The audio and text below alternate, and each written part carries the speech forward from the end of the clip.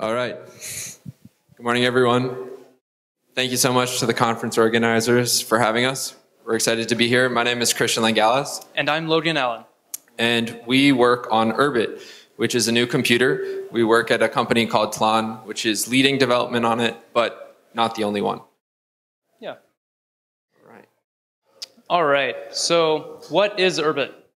So Urbit is a project that stems from the fundamental intuition that the personal computer was an important step towards digital sovereignty, but it was not the final step towards digital sovereignty.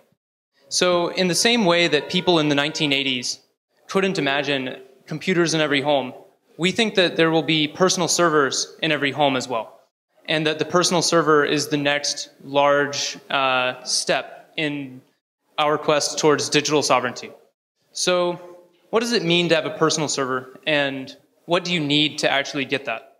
So we've divided the project into two main categories, which is Urbit ID, which is our address space, so network addresses, kind of like a DNS or IP replacement, and the OS itself, which is a complete replacement to Linux-based systems that prioritizes peer-to-peer apps and individuals owning their own servers.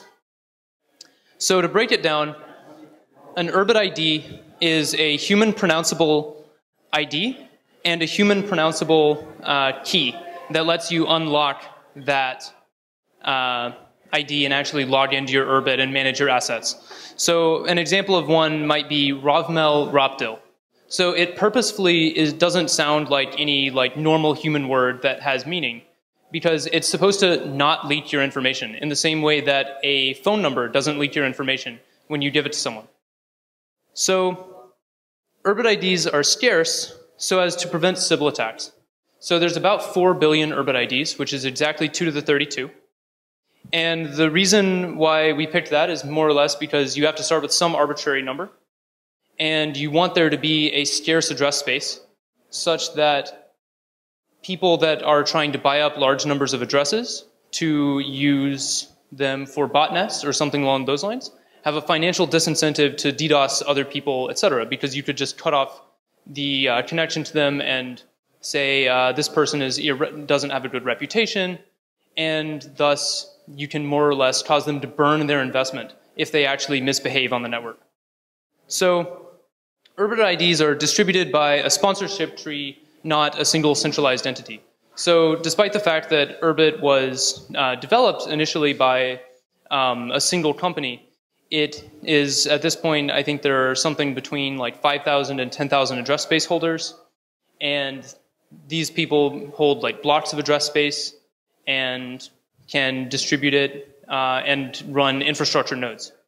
So the Urbit ID system also specifies the structure of the network. So similar to DNS, there are multiple layers to the system. So in DNS, for instance, there are root servers, and there are 13 of them.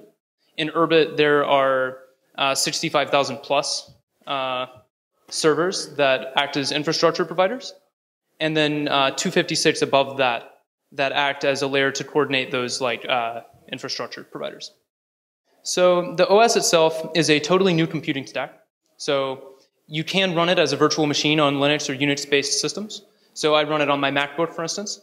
But you don't have to. And you can make hardware that computes the assembly language of this operating system by itself.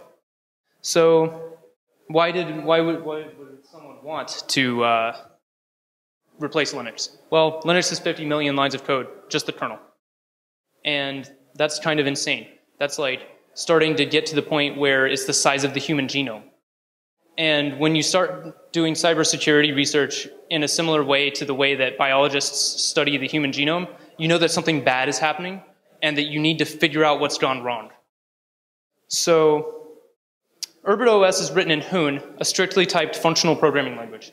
So Urbit is more secure by design and is significantly simpler. The kernel is built to compile itself and to be able to compile new versions of itself and replace itself without ever stopping running. So when you're doing OTAs, there's no need to reboot or anything along those lines. You can receive completely new kernel definitions over the air. And the fact that it is strictly typed and functional gives you a lot of security guarantees that you wouldn't be able to get if you were pushing around byte streams and memory pointers. So Urbit OS has a peer-to-peer networking protocol built in, which makes it actually easier to build apps that are communicating peer-to-peer than you would be able to build apps that are built in a traditional client-server architecture. So the point of this is that we're trying to make it easy for people to run a personal server, so they wouldn't have to worry about security or operations costs. And we also want to make it so that the default of developed apps is that they're developed in a peer-to-peer fashion.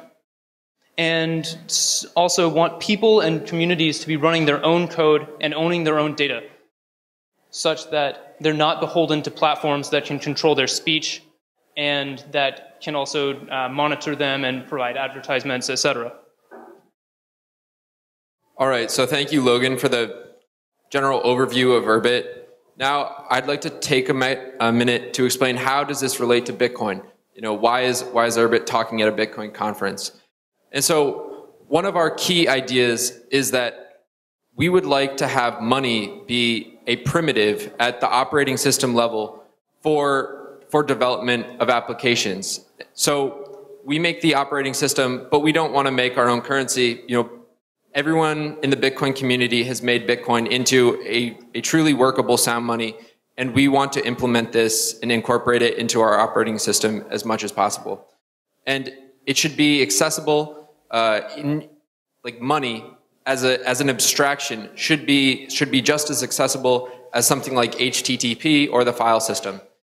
And so going farther, you know, why are we talking at a Lightning conference rather than a general purpose Bitcoin conference? Well, we think that Lightning will be the way that most people end up interacting with Bitcoin as they get priced off of the main chain.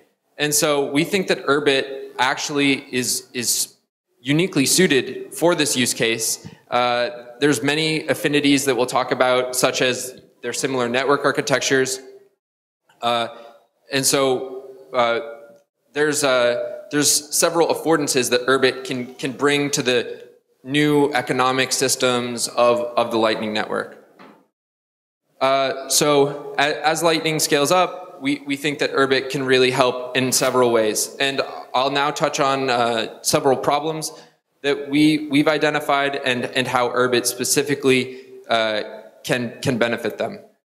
So the first one is it's difficult to run a Lightning node. Why? Because it's just difficult to operate a personal server. Keeping a server online is not something that is very user-friendly in the Unix paradigm. And so Urbit is designed from the get-go to be a very simple to operate personal server, such that, you know, your mom could operate it. And you know, this is especially this friction is especially painful in Bitcoin when you have stuff like private keys that need to be stored in an always-on hot wallet. You know, you have additional security concerns more than if you were just operating, you know, an email server or a chat room. The UX around channel management is complex, and the risks, if we don't solve some of these problems, are severe. You know, there will be liquidity providers, hubs on the Lightning Network that you don't want to have to trust. You want to be able to use you want to be able to use Bitcoin in as sovereign a manner as possible. And so you don't want to compromise your data sovereignty or your privacy. And so one of the ways that you can maintain that is by always having your own server. And so because Urbit makes it easy to run a server, it expands the number of possible nodes out there. Not necessarily the number of people that actually run it, but it gives you the tools that if push came to shove, you could bring your node online to take control of your keys, your payments, you know, that type of validation. And so we think that Urbit can you know, benefit the individual that they can own their keys and manage their stuff. And then also Bitcoin at large, it can benefit the decentralization by giving this capability to more people. And so the second problem, and this is particular to the Lightning Network, is as it scales up and as the Bitcoin fee market takes off, the cost to open and then settle a Lightning channel will go up drastically. And so companies will need to figure out a way how they're going to manage this cost. And we think that if we don't have a good answer to this, it will lead to negative consequences like KYC. Simply, customers in general across the payment space, I have a payment processing company as well. Payment processing fees are always hidden from customers. It's not user-friendly for paying. So in the same way, Lightning will seek to abstract the channel costs from the average consumer. And so you're not going to ever, the users will never want to pay $50 to open a channel or close it. So it will be these liquidity hubs that front this cost.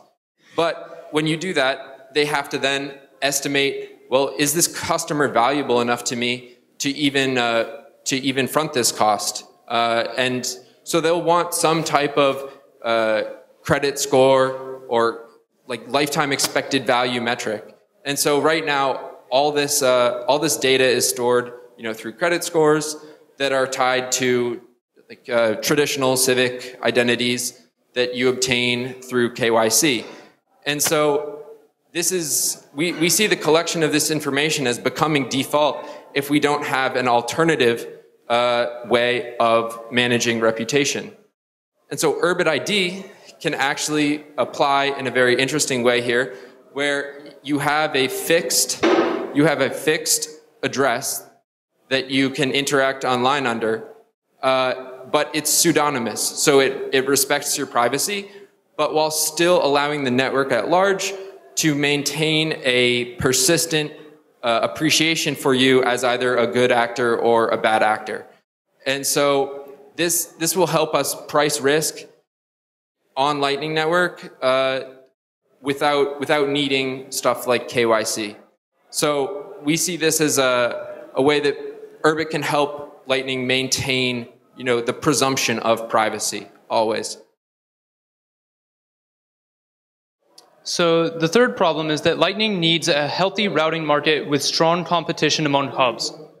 So you really want a situation in which, you gotta really hold this thing close, man. But you really want a situation in which there's a strong amount of competition between infrastructure providers within the Lightning space. And it's very easy right now, especially for this market to be very niche and for there to be winner-take-all effects in which there are a few systems that have the best user experience, the best explanation of why someone would use Lightning, and the best general channel management flow, such that consumers who are interested in this product are routed through singular solutions.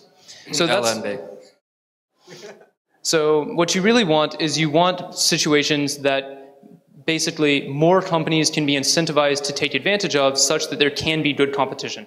So one of those solutions is for Urbit hosting providers, which Urbit hosting is more or less the equivalent of custodial management of keys in a Bitcoin world, except with hosting you can actually separate your ownership key from the management key, which actually lets you run the server. So you could own the key without and have it be hosted simultaneously without compromising your ownership.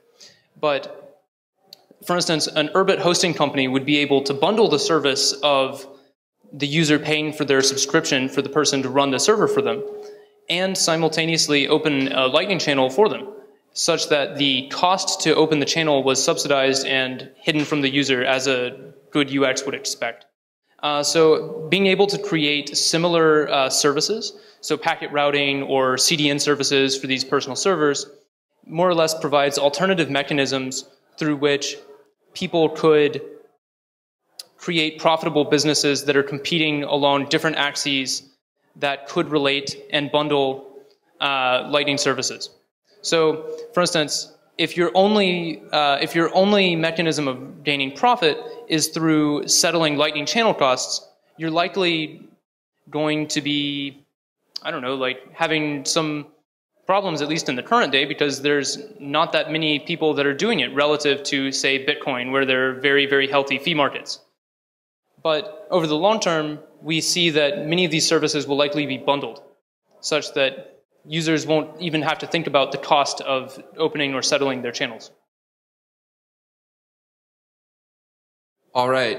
So what we're working on today, Bitcoin is not yet on Urbit, but it's currently being built. So right now, our projects are having a remote Bitcoin node controller that lives on your Urbit computer, putting Bitcoin into your Urbit wallet, and then after that, developing a way to control your Lightning node.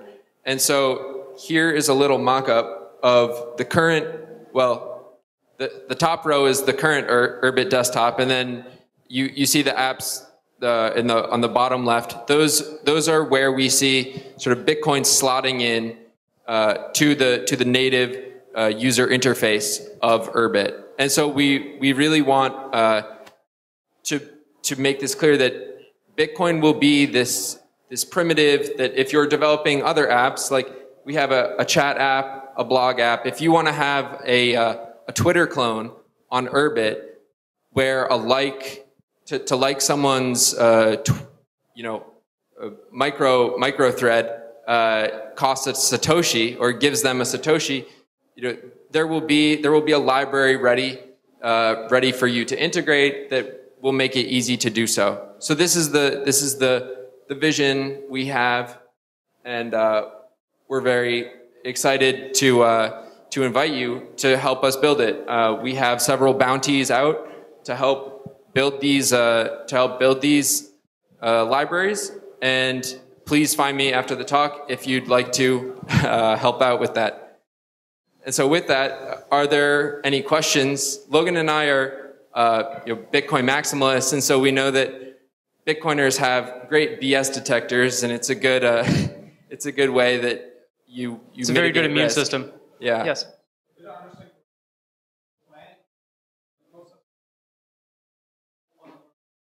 Not a Bitcoin node that is actually running on Urbit, but a suite of tools and utilities for interacting with and controlling another Bitcoin node that is running, potentially on the same computer or somewhere else.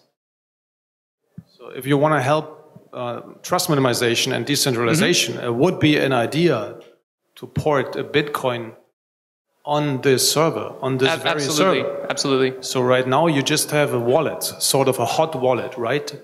Yes. All right, understood. But you can currently interact with, there is a minimal library currently for interacting with a Bitcoin full node that we're making more featureful. Main thing I'm curious about is where you guys are right now and where you're headed in terms of Urbit's like initial spin up and usability for the end user. Sure. So the network has been running since 2016. So we've had a working prototype since 2016. But currently, over the past year, we've really, 2 years, we've really ramped up the development.